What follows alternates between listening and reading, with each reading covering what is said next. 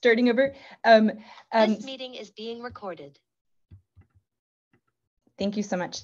The AtlantOS program hopes to advance Atlantic Basin scale sustained ocean observing by actively supporting collaborative partnerships among the observing networks, data and information systems, and the wider use communities, building on existing initiatives and past successes. This Ocean Hour that you're joining us for is an opportunity for community engagement as we develop the All Atlantic Observing Systems. The idea is we'll share ideas and progress on specific topics, use cases, projects, programs, and just bring together the community. So we invite everybody to participate since we all share common problems and goals, focusing on the All Atlantic Observing System. And the AtlantOS Ocean Hour, our hope is, will take place every month or every other month. Today, the AtlantOS Ocean Hour is focused on marine heat waves. And as we all know, marine heat waves are extreme climate events that can have devastating impacts, causing abrupt ecological changes and socioeconomic consequences. My name is Dr. Renelis Perez. I'm an oceanographer at NOAA's Atlantic Oceanographic and Meteorological Laboratory, and my work focuses on the tropical and South Atlantic ocean and climate variability. I will pass the baton to Mariana so she can introduce herself. Sure, I am Mariana Rocha de Souza. I'm Brazilian, but I am here in US. I did my PhD in coral reef biology, and I am right now a Canals Fellow placed at GEOMAR, the Global Ocean Monitoring and Observing Program at NOAA. Great. So just to let you know a bit about the event flow, we're going to have 3 short 10-minute presentations. Thank you so much to our panelists and speakers. And then we'll follow that with a 30-minute panel discussion. So we'll try to hold all our questions till the end. After the panel discussion, there's also going to be a networking event using WonderMe that Mariana will tell us about at the end of the panel discussion. As Mariana said, the session is going to be recorded. So if possible, please keep your microphones muted and use the chat feature to ask your questions, or raise your hands if you have that capability. I'm not sure if everybody has that capability today to ask questions at the end of the 3 presentations. Mariana is going to keep track of time and let speakers know when they have a minute or 2 left to wrap up their talks. And so first, I'd like to introduce our 3 speakers and then pass the microphone over to our first speaker. Our first speaker is Dr. Regina Rodriguez, who's a professor of physical oceanography at the Universidad Federal, I'm sorry, Mari, I'm gonna mess this up, Federal de Santa Catarina in Brazil. Her research focuses on climate variability and change and air-sea interactions. And then our second speaker is Dr. Filipos Taglis, who is a postdoctoral associate at the University of Miami Cooperative Institute for Marine and Atmospheric Studies. He works in the Physical Oceanography Division, and his work is focused on understanding changes in ocean circulation, biogeochemistry, with particular attention to nutrients and oxygen and the underlying mechanisms. And then our third speaker is Dr. Tatiana Reinerson, who's a professor of oceanography at the University of Rhode Island, and her research focuses on understanding how plankton diversity is shaped by both ecological and evolutionary processes. So I will first thank all the speakers and pass the floor to Dr. Regina Rodriguez. Thank you, Renelis, for the introduction. So I'm going to share my screen now. Is it okay? Okay. So I'd like to thank the invitation, and I'm really happy to be here today to talk about marine heat waves in the context of compound extreme events. Marine heat waves are a period of extreme ocean temperatures. They can cause devastating impacts on marine life. They have different physical mechanisms and drivers, and in many cases, they can co-occur with other extremes in the ocean, such as extremes of acidification and deoxygenation. But they can also co-occur with extreme events on land, such as droughts and heat waves. So in my talk, I will focus on the compound extreme of drought, land, and marine heat waves in the Western South Atlantic region. So, but before that, I should quickly explain how marine heat waves are defined according to the standard methodology by Hobday et al. 2016. A marine heat wave event occurs when sea surface temperature, represented by this black line here, exceeds a seasonal varying threshold, which is the green line, for at least 5 consecutive days. The threshold is defined generally as the 90th percentile, which is this, as I said, green line, of the SST variations based on the climatology, which is the climatology is blue line here. So several major marine heat waves have severely impacted marine ecosystem in recent years. This figure summarizes some of them, and perhaps the most known event is the North Pacific blob, which lasted for 2 years, since 2014 and 15. In Atlantic, which is the focus of today's meeting, a strong event occurred in the Northwest Atlantic in 2012. Sorry about the neighbor's dog barking. Causing low ocean productivity, species range shifts, and also fishery disruption, as you might know. In the Western South Atlantic, a prominent event occurred in 2014, and I will show its cause impacts in the following slides. So in austral summer of 2013-14, Eastern South America experienced one of its worst droughts, showing the left panel as negative anomalies of precipitation. The contours are the climatology, and normally at this time of the year, we would have a band of rain called the South Atlantic, so the South Atlantic convergence zone here. Convergence zone. Associated with the drought, extremes of air temperature occurred over land and in the right panel. At the same time, an unprecedented marine heat wave developed in the Western South Atlantic. These extremes were caused by a persistent anticyclonic circulation, which is showing here in the vectors on the left panel, that established over Southeast Brazil, preventing the development of the South Atlantic convergence zone and its associated rainfall, leading to the drought. So once the anticyclonic is established, the marine heat wave is generated by local changes in changes in the heat flux between the ocean and atmosphere, mainly by suppressing convection. The associated lack of clouds, decreasing clouds, increases the shortwave radiation at the ocean surface, and weaker winds decrease the evaporative cooling, leading to the ocean warming. So to find the source of this persistent anticyclonic circulation, we have done several analyses. I don't have the time to show them all today, but this picture, the picture that emerges is showing this schematic. So the tropical deep convection in the eastern, in the eastern Indian Ocean and Pacific, associated with the passage of the Madden-Julian oscillation, triggers Rossby wave trains that ultimately lead to the atmospheric blocking here. And then in turn, this blocking affects local heat fluxes, as I said before, winds and precipitation leading to droughts, both land and marine heat waves.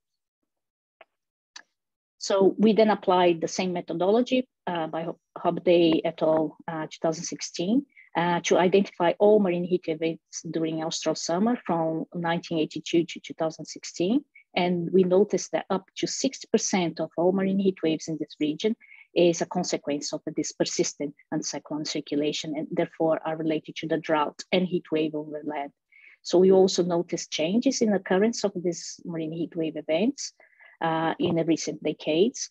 We noticed not only increasing frequency in the top panel, but duration, intensity, and spatial extension of these events. And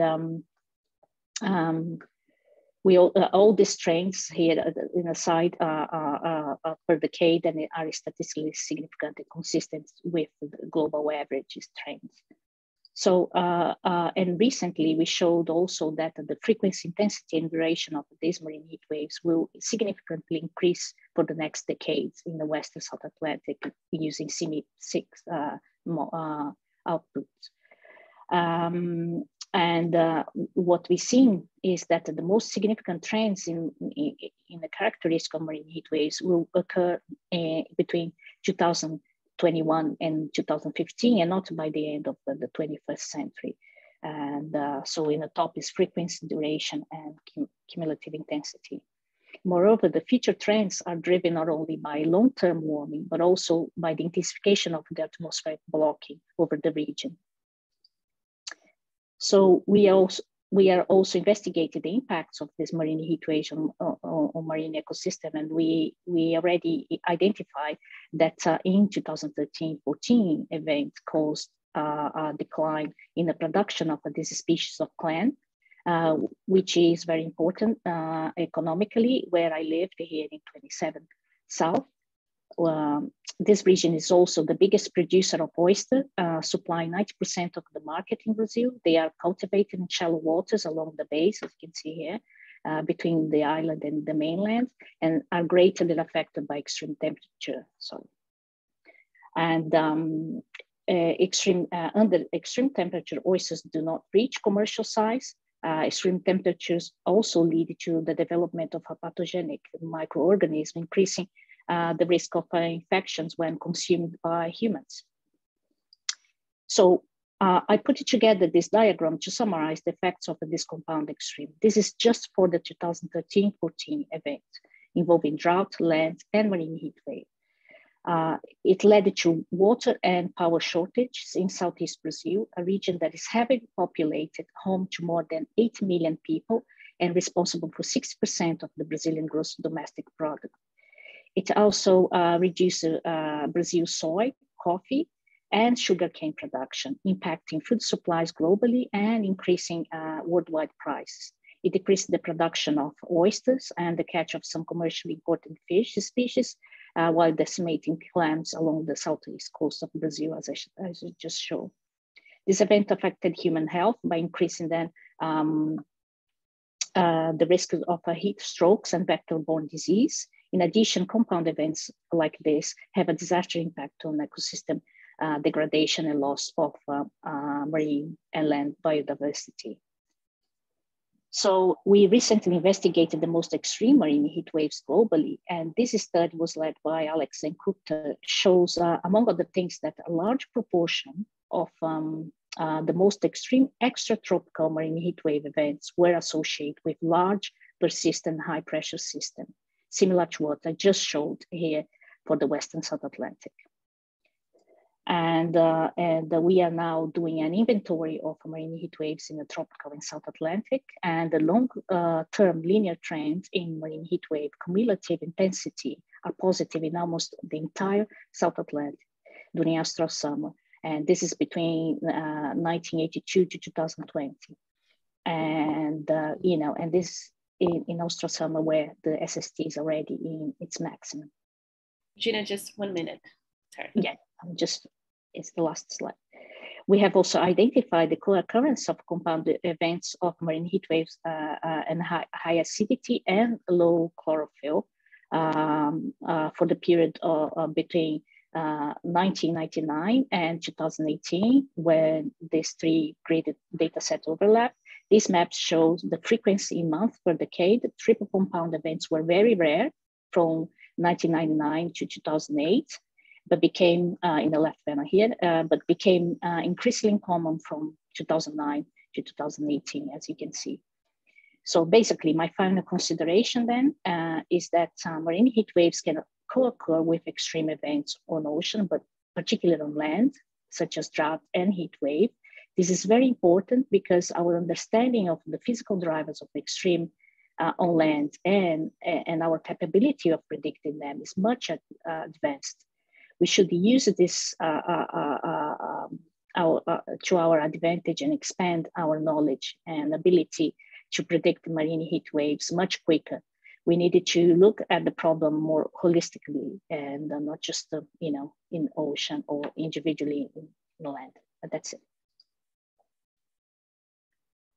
Thank you. Can you just stop sharing here? Thank you so much, Regina. So our next speaker is Dr. Filipos Taglis. So I'll pass the microphone over to you. Thank you, Renelis. Thank you, Regina. Also was a nice introduction and the whole concept for my presentation as well. So the title of my presentation is Increasing Severity of Marine Cold Spells and Marine Heat Waves Along the Southeast Coast Inner South. It's a collaboration scientists from NOAA, Male Fisheries, University of Miami, the Northern Gulf of Institute, and UC Berkeley. And a little bit of background. I cannot switch to the second slide. Maybe it takes some time to. A little bit of background. Observational and satellite data over the past 4 decades have revealed an increase in the upper ocean heat content and sea surface temperature globally. And along with increasing temperature, the frequency and duration of anomalously warm prolonged periods have decreased substantially. But the coastal regions may not experience uniform warming as they are subject to different forcing mechanisms like river runoff, upwelling, circulation changes, and also respond faster to atmospheric forcing changes. So back in 2012, Lima et al. Investigated the decadal trend of sea surface temperature observational data along the coast of the North and South and Central Americas. And they have a very nice figure here with the trend from January to November for each region. And reading this paper, what struck me was this negative trend during the winter months for the South Atlantic Bight and the Gulf of Mexico, where for the South Atlantic Bight starts late fall, early winter, and ends late winter, early spring, and same but weaker for the Gulf of Mexico. So the objectives of this study are to examine the sea surface temperature mean and variance changes along the south and southeast US coast, and interpret those changes in the context of marine cold and warm events. And to do so, we're using the NOAA high resolution blended analysis of daily SST, coverage from 1981 to present on a quarter degree grid resolution, and we'll be focusing in this area in particular. And we start by investigating the decadal changes of sea surface temperature for the 2 seasons of winter and the summer, as the mean sea surface temperature from 2010 to 2020, 19 to 2000, and the same for the summer. And it was striking how there is a cooling strip present in the inner South region in the northern Gulf of Mexico and the South Atlantic Bight, contrast with the warming observed in the open water. And also the South Atlantic Bight experienced a more severe cooling trend during the winter with a negative change for more than 2 degrees. During the summer, the warming is pretty much uniform with no significant trend in the East Florida coast. So having this in mind, we construct 2 masks for the inner South region of the Gulf of Mexico and the South Atlantic Bight. Those are the grid points for the 2 masks. And we perform a statistical analysis looking at the probability density function of sea surface temperature for those 2 regions per decade. So each color represents different period. And what we observe is that the dust vertical line as well as the mean, since the mean. So it's easy to see that from the beginning of the period, 1982 to date, we see a shift towards lower temperatures during the winter with the higher percentiles remaining unchanged. So we have an increase in the variance, in the variance of sea surface temperature, but only the one way. And this is more clear in the South Atlantic Bight. So practically, if we use the 10th percentile, which is the threshold for the marine cold spells, we can see that the area increases, which practically means the likelihood of marine cold spell accuracy is increasing and expected to be with maximum intensities and longer duration.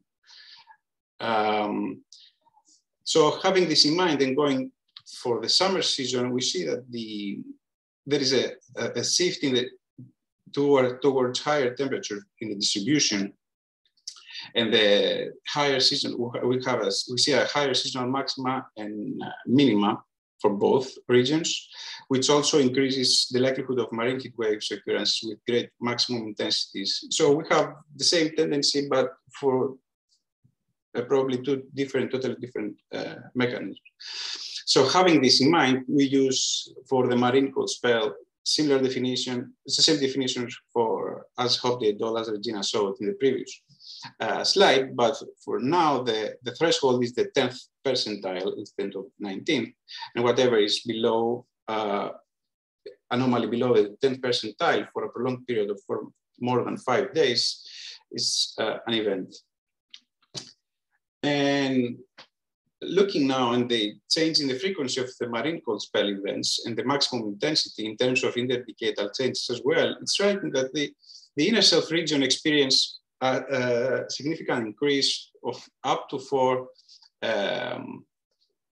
more events per winter, which is a decadal trend of 2 more events per decade. And it's clear also in the time series for both the South Atlantic Bight and the Gulf of Mexico, although there is a clear trend in lower frequency variability, there's a strong interannual variability as well.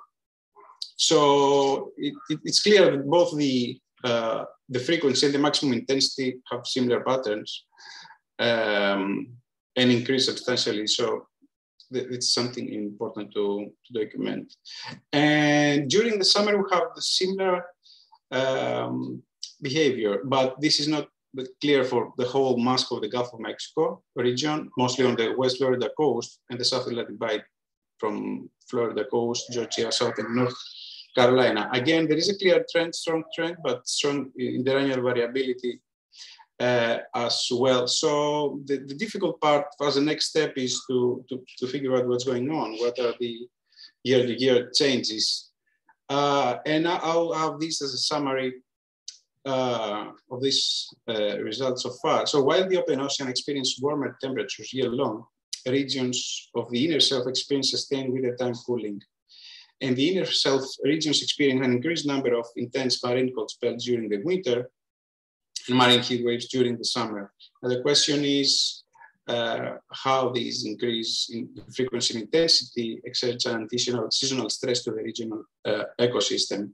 And what we're working on currently is what's causing the increased variance during the winter. And we're looking into the climate modes of variability and frequency of smaller scale and shorter in time weather events. It's a little bit tricky, but it's getting more interesting with time.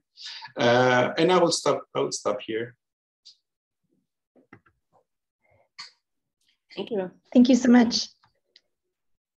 Go ahead, Mariana, sorry. No, I was going to say, yeah, thank you, Filippo. And we open the floor to Tatiana. You know, to say everybody holding to your questions, we're going to have time for a discussion right after Tatiana's talk, but also feel free to type your question in the chat in the meantime. All right. What a fun set of talks. Okay, so I'm going to switch gears a little bit and talk about what we think might be happening at the base of the food web. I'm going to use a few different examples, and many of them are not from the field. So I thought I would start by saying, although I'm going to show you examples not from the field, a good part of what I do is actually observing. I run the Narragansett Bay Long-Term Plankton Time Series. It's one of the world's longest running time series. And while that has been running, we have great documentation that the temperature has also been increasing. I'm also a principal investigator on the newly funded NSF-supported Northeast US Shelf LTER, which stands for Long-Term Ecological Research Program. So in fact, I'm going out next week across the shelf where we have been looking at heat waves. I'm not going to talk about that today, but I'm really excited about this group and will hopefully join in future meetings. So today I'm going to talk a little bit about carbon fixation, also known as photosynthesis. Here's this beautiful picture of terrestrial photosynthesis happening in the Caribbean. When we look at photosynthesis happening on land, it is solely composed of land plants. That's the bulk of photosynthesis on land. When we go into the ocean and into marine waters, it's a totally different world. And here's a composite picture of some different marine phytoplankton. And if we look at their underlying evolutionary history, we see that they actually span across the tree of life. Okay, so here we have this tree of life. Oh, I should have said, here are animals over here. There are plants. And I know you have a range of backgrounds in this group. So if this is review for you, just hold tight. We'll get to some more stuff. But I really want to start this talk by pointing out that these organisms that are in one single liter of water are across the eukaryotic tree of life and include cyanobacteria. So we have bacteria. And that can make it really difficult to give sort of blanket statements about how the base of the food web is going to change. But it provides us with an opportunity to dive in and examine how sort of evolutionary background will influence response to heat wave. So you've seen some version of this, so I won't spend any time on that except to talk about this last question, which is how do phytoplankton respond to this kind of sea surface temperature variation that's above, in this case, in this Hobday figure, this threshold value, but also above climatological values. So to do that, I'm going to use two different sort of vignettes to talk about as we impose climate change on phytoplankton in warmer waters. So one is the general features of phytoplankton responses to a warmer world. And then I want to talk a little bit about why the details of community composition of this evolutionarily diverse community might actually matter during marine heat waves. So a few general features. So some observations we have about heat waves are that they can really reshape phytoplankton communities. I'm going to give you an example here of we'll call it a captive heat wave. And this is an experiment we did inside of Narragansett Bay. This is a wintertime heat wave, which actually we're really interested in because we have a lot of primary production and a lot of blooms that feed the food web in the wintertime. Our big springtime bloom in Narragansett Bay can occur at temperatures of 3 or 4 degrees, 2 to 4 degrees. So here we have an initial community. Each color represents a different phytoplankton species. And we maintained after 10 days, sort of an average heat wave duration, we maintain these at their initial temperature as well as moving them down and up in terms of the temperature scale. And you can see a really nice shift in terms of how these communities change. And the organisms that I have here on the right are different sizes, shapes, and nutritional values. And so you can imagine their impact both on export out of the water column as well as export in to the food web may differ dramatically. So we know that heat waves can reshape phytoplankton communities. So how do we deal with this from a modeling perspective? Phytoplankton are often treated as a single group or as small and large size fractions at best. And we know that size in phytoplankton can vary dramatically over many orders of magnitude. So in these models, the temperature growth relationship is of course a key model, a key parameter, right? You want to know how fast they're going to grow in response to shifting temperatures. And currently, and most frequently, a single relationship is applied to all phytoplankton, despite those vast differences that I showed you in taxonomy, that they have in size and physiology. And that curve that we use is Epley, and I'm sure all of you in your introductory biological oceanography course have learned about the Epley curve. We wanted to see whether it matters if we start to look at the underlying evolutionary response of these organisms. So, or evolutionary history of these organisms. So we examined the thermal responses of key phytoplankton taxa. We went into the literature and compiled over 3,000 growth measurements from 4 principal contributors to primary production. Then we made projections for phytoplankton growth with ocean warming. And there's important application to understanding responses to marine heat waves. So here's one of the figures from the paper published by my former PhD student. She's recently wrapped up. And so what I want to show you on this graph, what you're seeing here are all the data that we could compile from the literature for coccolithophores, cyanobacteria, diatoms, and dinoflagellates. The dotted line is the Epley curve. And The colored line is the line of best fit for the data for each of these taxa. So why does that matter? Very briefly, we could do projections into the future, not accounting for heat waves. And we can see how these different taxa will change in their proportional growth with latitude. So you can see that there are winners and losers, and it depends on latitude. And we can also look into the future and make predictions. In this case, I'll point out here for cyanobacteria, we can make predictions about where their range will actually expand into the future. Okay, so it gives us a new parameterizations for examining phytoplankton response to climate change. So if I take this data and I put it all on one graph, you can really see how these slopes differ, right? So if you're modeling temperature changes, even in a heat wave scenario, how you model the response of growth rate to temperature will be very different for these different organisms.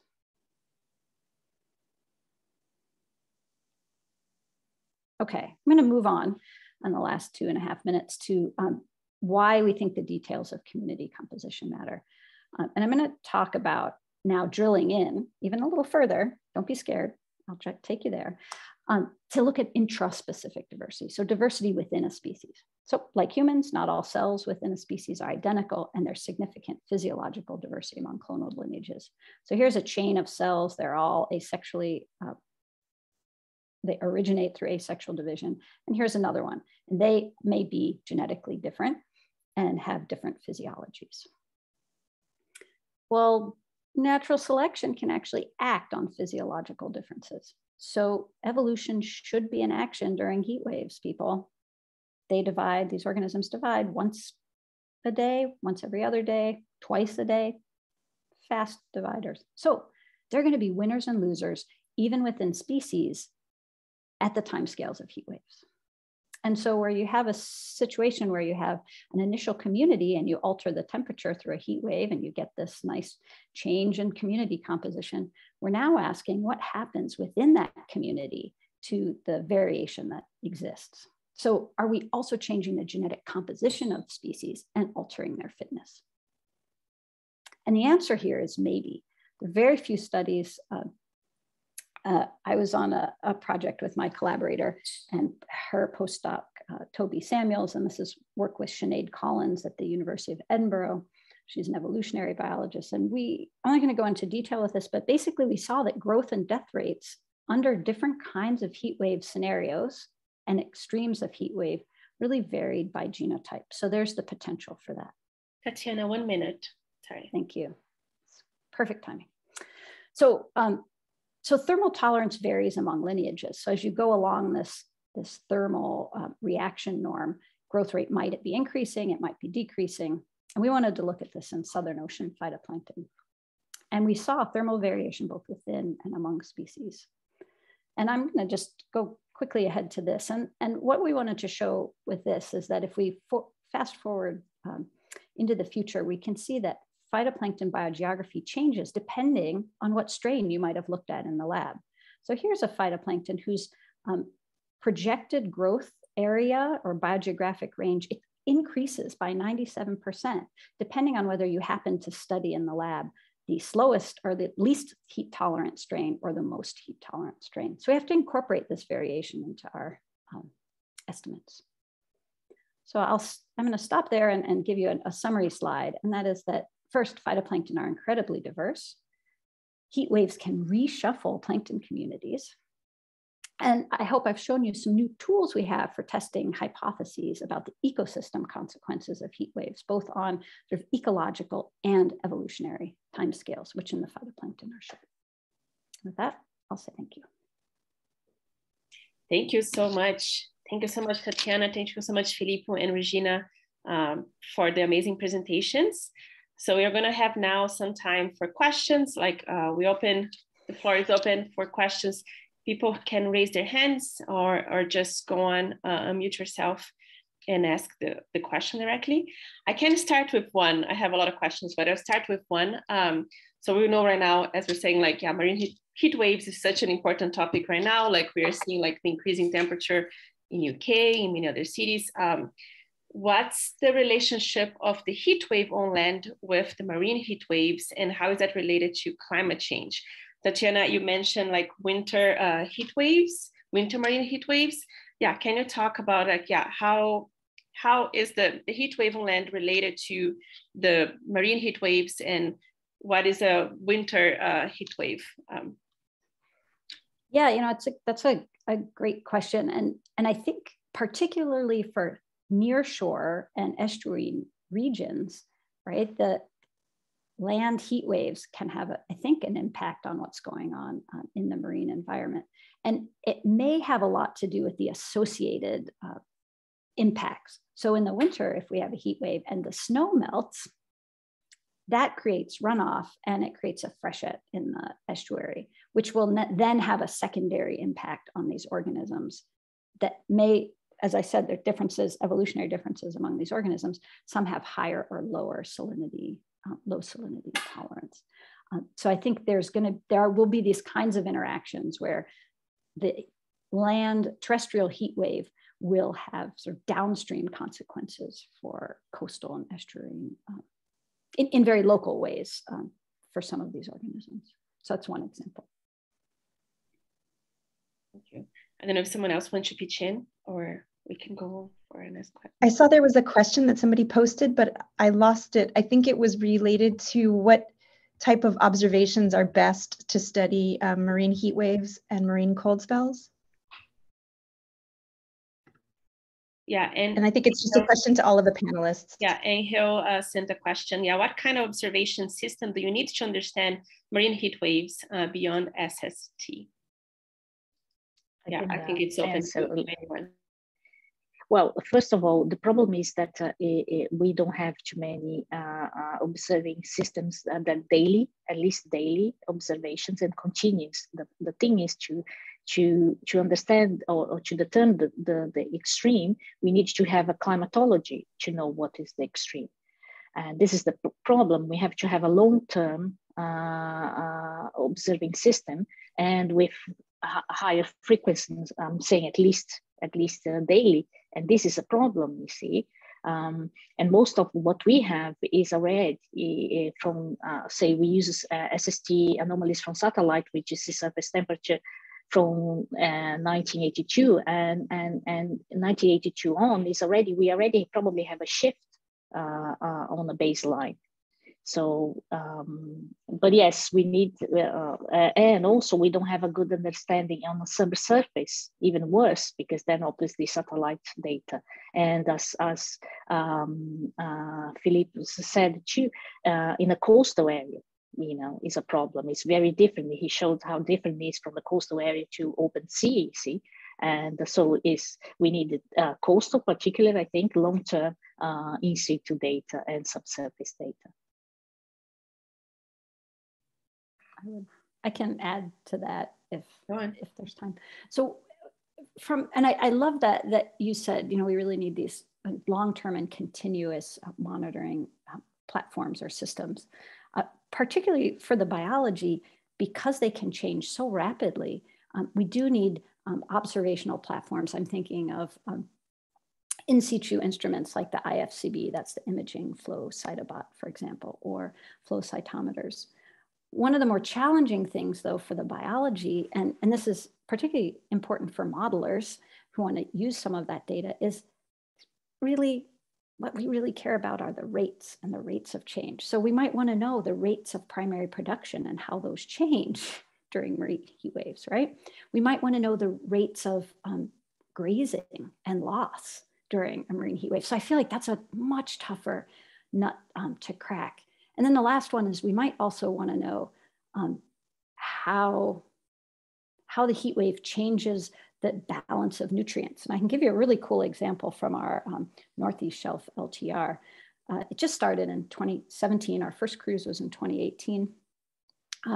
Our second or third year out there, there was a heat wave on the shelf, and we saw a bloom of nitrogen fixers, which is unusual in this area. The shelf is too cold, and so we saw a bloom of nitrogen fixers. So suddenly we are changing the flow and sources of nitrogen into the system. right? And so now if we're just looking at nitrate concentrations or ammonium concentrations, that is inadequate to really describe the action of the nitrogen fixers, but they're not part of our models in those habitats. So I think we have also some really new things to learn about how the ecosystem is responding, and we may have to adjust some of our assumptions when it comes to modeling how they'll respond. Thank you. Filippo, if you could talk more about, sorry, about like cold spell, like how does climate change affect cold spell? Like, does it? And what are some of the impacts we predict on the biology? How does cold spell is going to affect any biological consequence in the future? So particularly in this region, for example, in the south and southeast US coast and along the Florida coast, the region is primarily affected from climate mode indices like the NSO and AO, more importantly. For example, in 2010, there was extreme negative NAO winter, which caused a very cold, low temperatures. But it's not one thing. It's impossible, or at least it's not straightforward to understand what are the climate modes on the background, because you also have higher frequency atmospheric events of shorter time scale. Now, on what's the impact of biology? One important and direct impact is, for example, if you have excessive cooling, you have excessive mixing, and you have excessive nutrient availability in the euphotic layer. So, and then goes on with primary production and everything.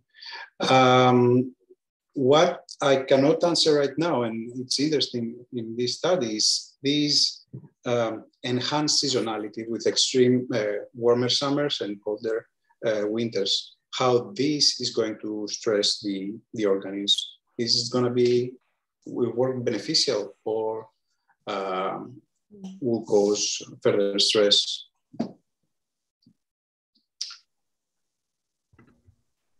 Thank you. Mariana, I see that Regina has her hand up. Go on. Just 2 points I want to make. One is about the cold spell. We are doing some studies here in the coast region where we have upwelling, and we are using this methodology to actually link to upwell events. And in our coast here, we see that the frequency of cold spells has decreased, and the intensity has decreased too, in the terms that they are getting weaker. At the same time, the marine heat wave events are increasing and getting stronger. But this is just here, just to add. And one thing that I think it was from the previous question about climate change, in this region that we studied, we noticed that it's not only just a result of the warming, the impact of the climate change, because obviously the warming, 90% of the heat is going to the ocean. So obviously we are raising the climatology, and that it makes easy to pass the threshold, just that. But also in our case, there is intensification of the mechanism too, you see, which is the blocking, the atmospheric blocking also intensify. And this is not just for the subtropical South Atlantic. It seems to be actually one of the responses of all the subtropical regions. And the final thing, sorry, I don't want to, is the impact also in terms of land and ocean. Tatiana just mentioned one in the winter, but here, if it's associated with the drought, then you have less runoff. And if you needed that nutrient, for instance, then you have a problem of less nutrient. So it's the other way around, let's say, for the summer, particularly in these subtropical regions. That's all. Thank you. I don't see another question from people, but I do have a question. In your presentation, Regina, you had said that like marine heat waves would be stronger from 2021 to 2050. What is going to happen after that? It's going to change the trend. Well, That is one detail that is good to say is that you can do a running mean if you shift the climatology, obviously, but we didn't want to do that. Why we didn't want to do that? Because we are interested with the impacts. And so the question is that for the marine ecosystem, are they going to evolve quick enough? So in that case, we didn't use a kind of a change in climatology. So using the climatology from now, we already reached the limit because the temperatures can't exceed 30 in the oceans because, you know, after that they evaporate. So the maximum that you get is generally 30 degrees Celsius in the ocean. So, and we reach already that value in South Atlantic, you see, in this area. So basically between 2021 and 50, we already actually reached the limit, and the whole summer is pretty much a marine heat wave, basically. You know, so then, you know, by the end of the century, it's just you know, so the biggest increase is already happening, is much faster than you think, you see, is in the near future, not in the far future by the end of the century. I'm not sure if I answered the question. Yes, thank you. Can I add something to Regina's? Sure, go on. Since I don't see hands up at the moment, but question about, so response to Regina's point is, you know, for the thinking about the diversity that sits within the phytoplankton community, one thing that we're hypothesizing is that these heat waves, remember I said they're different strains and they are competing also against each other. Some are going to be winners, some are going to be losers. This is even within a single species, that these heat waves may be acting to sort of pre-adapt, if you will, these organisms for the sustained high temperatures that Regina talked about, right? So you have a little heat wave, there's some lineage selection, the ones that do really well survive. Whether they can do well again when the heat wave goes away is another question, and survivability. But we think there are ways that these heat waves might actually be acting to sort of pre-adapt the communities. The direction that that's going to happen and the speed are all still unknown and really interesting questions. But it could be a buffering mechanism actually towards dealing with sort of sustained heat. Go on, Renalis. I wanted to encourage people to post their questions in the chat, and I think somebody just did, but I don't know if it's a comment. Maybe you can look at it. But I did have one question for Tatiana. I really thought it was fascinating that evolution can happen in the span, or there could be some little evolutionary shifts in the spans of some of these events. And I wondered if that was something that you could really test in the field, or if that had to be tested in controlled laboratory experiments to see if in, you know, the timing of successive warming or cooling events, you could see these shifts in the genetic makeup of a community. Yeah, it's a great question. I was thinking about that this morning before the talk. Like, you know, let's think about, you know, how do we write a proposal to say we're going to that heat wave in 2 years? Tough. But, you know, think about how we can get out in the field to do this. But I can give you one example from some work we did in the field, looking at the effects of ocean acidification on your question, not marine heat waves. But as Regina said, they're connected. So in this example, we were out with Ulf Riebezel, who was doing work in a fjord and what had these large mesocosm bags. People are probably familiar with them in one way or another, these large mesocosm bags. And then we could set up different pH levels in those, different levels of ocean acidification in those bags. And we actually collected strains before the experiment, after the experiment, during the experiment, so on and so forth. And yes, you could see the evidence of evolutionary response within a single species in the duration of those mesocosm bags that had all the grazers and, you know, it had most of the ecosystem processes happening. And again, that was with my colleague, Sinead Collins, and her then postdoc, Matthias Scheinen. And yeah, you could see an adaptation of these organisms. The ones that had seen higher CO2 grew better under high CO2. And that there's not enough time in those experiments for de novo mutation. that's all selection of standing variation. So I think it can happen potentially quite quickly. And I'd love to test it for heat waves. I'd love to be able to predict where one is going to be solidly enough that I could write a proposal on that. So if anyone has ideas, let me know. Gina, you have a comment? Yeah, it's just to say that there is this aspect that there are some work already doing on for the synergy between these extremes, right? And they, the impact. And then this is one thing that we needed to understand, because it's not just marine heat wave or as high acidity events, but we have actually that combined with low productivity. But then, and the thing that I would like to emphasize is that when I give this talk and we discuss with physical oceanographers or climatologists, they always want to say, but how you define the extreme and everything, and then they focus on a statistic.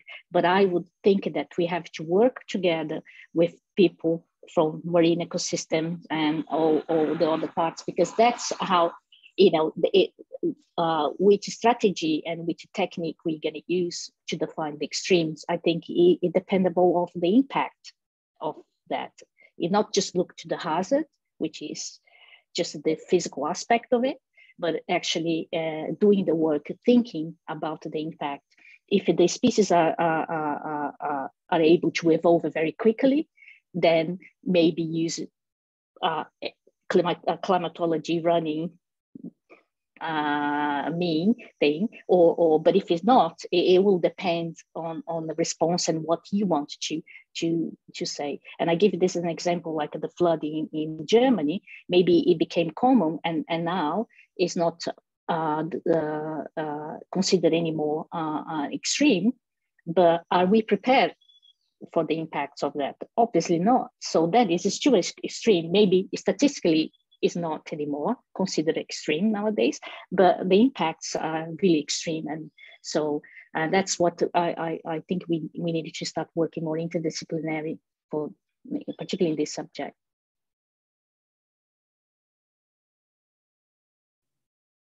Thank you so much. I would say we go around the room, we have give a few minutes for each person to just give some, each one of the panelists. First, of course, everybody, if you have questions, we still have a few minutes, but otherwise I'll go around the room and just each one of the panelists, if you could give a few, a few remarks in the end, maybe what are the biggest challenges, in some very quickly, some messages to people to take from this. And Regina, you can go on. You're already. Okay. Speaking too much. Anyways, so I think my point that I would like to do is, because I know that there are some questions about how we measure, and I know that there are some people here that are really interesting, and this is really important how we observe this. And one point that I want to make is that we always getting more expensive and high technology instruments that are very expensive and not available for the global south. What I would ask is to try to come up with solutions. Yes, you can have, if countries that can afford the high tech and observing system do it, no doubt. But for the rest of us in the global south, if we have actually simple solutions, simple instruments, right? Because it's better to have something that is maybe less accurate, maybe less precise, but having some data than not having any, right? And so, because it's very easy to move to the ever more expensive and high tech instruments, but this is not available for the global south, and we need urgent start measuring in those regions that are lacking measurements. That's my final comment. Thanks. Thank you. Philippus, you want to go on? Yeah, answering to Simona feedback. She wants to feedback on the use of observation and models together. I think they are complementary, and models are particularly useful because they provide better spatial data everywhere, and in the frequency needed. But it has to be taken care with, be careful when looking into that, perform the right, some sort of evaluation of the model for what is the question we want to answer. Is the model reliable in the specific region or not? Is the dynamics result what we're looking at for the processes missing? But yeah, overall, it's a useful tool. I think everybody was looking at the data would like to also look at the models, how they perform. And if aligns with observations, it's a great tool, of course.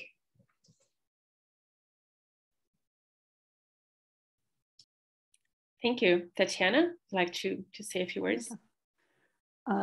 Yeah, I think hopefully I got the message across that we think diversity matters, right? And that these heat waves kind of knock things off of their well-adapted spot, and that might change composition, it might lead to evolution.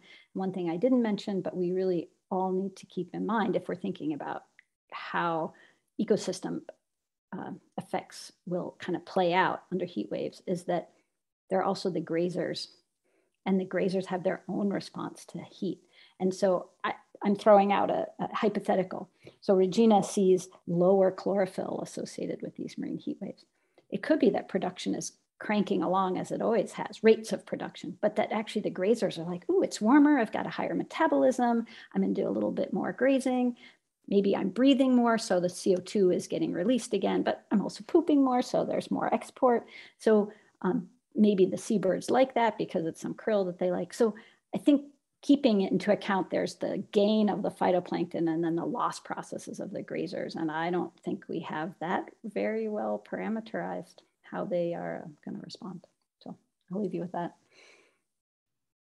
Thank you so much. Thank you, Regina. Thank you, Filipos and Tatiana, for the great presentations, and thanking people to be engaging in the conversation. Thank you, everybody, for being part of the Ocean Hour. I'm going to stop the recording.